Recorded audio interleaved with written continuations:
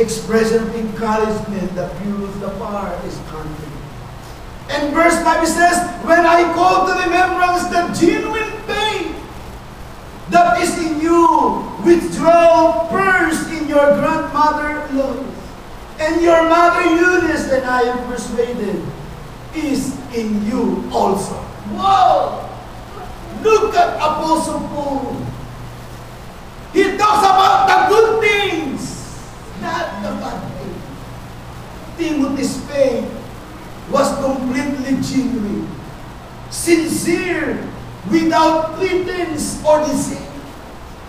He served the Lord, hallelujah, genuine faith. Paul called to remembrance the faith that was in Timothy. He even described that faith as a genuine faith. Not a bogus faith. It's a genuine, clear, and powerful faith.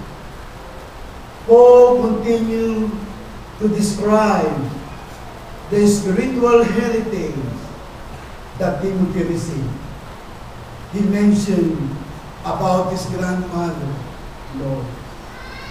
He mentioned about his mother, Eunice. They're probably the one who sponsor the Bible study in their area, in their city. They're probably the one, hallelujah, who do a lot of things to have this revival in their place. We have to have that desire to see the good part, not the bad part. The grandmother, the mother. He saw all of these things. And his mother and grandmother saw it in the life of Timothy. And Paul saw it before his eyes. The impact of what grandmother and mother did. Let me address to all the parents today. Be careful on what you are saying and doing in front of your children. Don't criticize someone when you are driving together with your children in the car. Why? Because when your children hears it, guess what?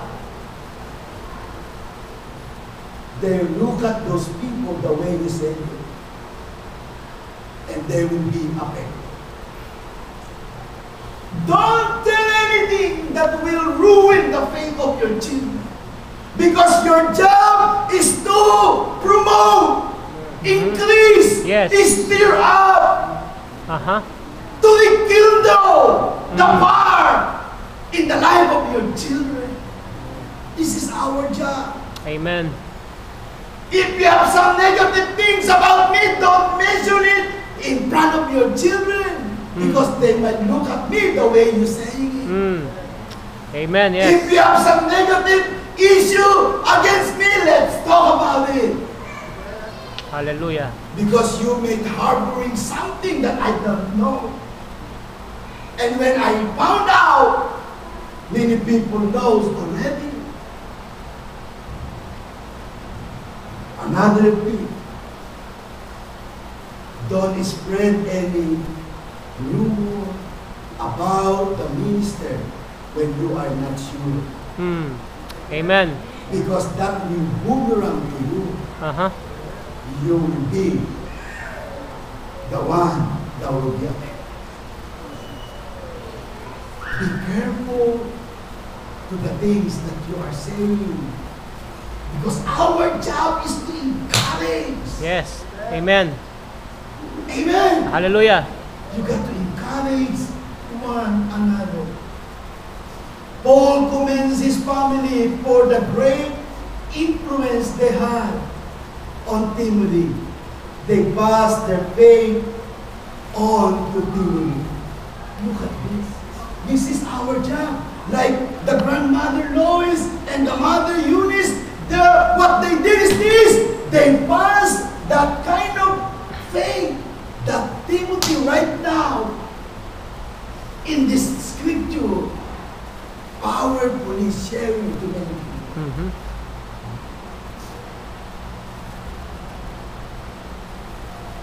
Be careful who around you Mm. before you say any negative word toward them. Be careful. Make sure people know how to understand. People who are old enough spiritually to balance everything. You got to be careful. The word persuaded here means thoroughly convinced.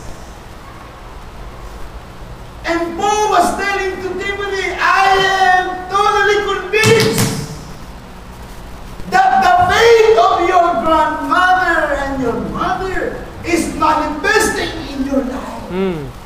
Or, in short, your grandmother and your mother's anointing is right there. Hallelujah. Yes. Anointing. A special anointing. I was just listening to a series of teaching not too long ago. And part of that conference, the father who pioneered the church, and he's been a pastor for 17 years. It so happened that the father has a cancer. So he's been in the hospital for several months, on and off. He was thinking to pass the torch, the baton, to another person. Because he's physically weak now. He's been to a chemotherapy, radiation, all name it. He's been there. And he asked the Lord to guide him. And his son's been a youth pastor for many years already. Until one day, he was sitting down listening to his son preach. If you will listen to his dad is a very soft